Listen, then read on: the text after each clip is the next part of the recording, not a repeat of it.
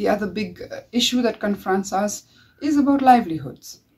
whether in the informal or the formal sector. We have to ensure that workers' rights are women's rights,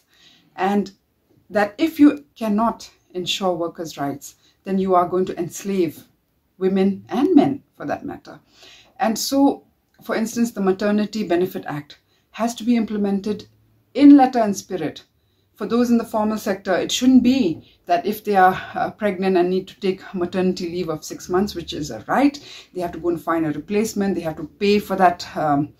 replacement at work, or that they are eased off from work just because they are engaged in social reproduction at that level. And then for women in the informal sector, hawkers, our domestic worker friends, we have to ensure safety for them. We have to ensure that the sexual harassment complaint cells are operational for them, because they face a lot of that kind of harassment at their workplace, which is an informal sector workplace. We have to ensure that social security in terms of healthcare, in terms of education for their children, in terms of the PDS, a functional PDS for food grains, water, housing,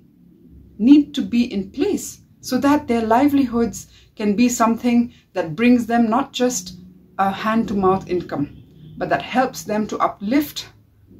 casualization of work in the formal sector, non-payment of minimum wages. We need to be getting living wages, and these are issues not just of women but of men,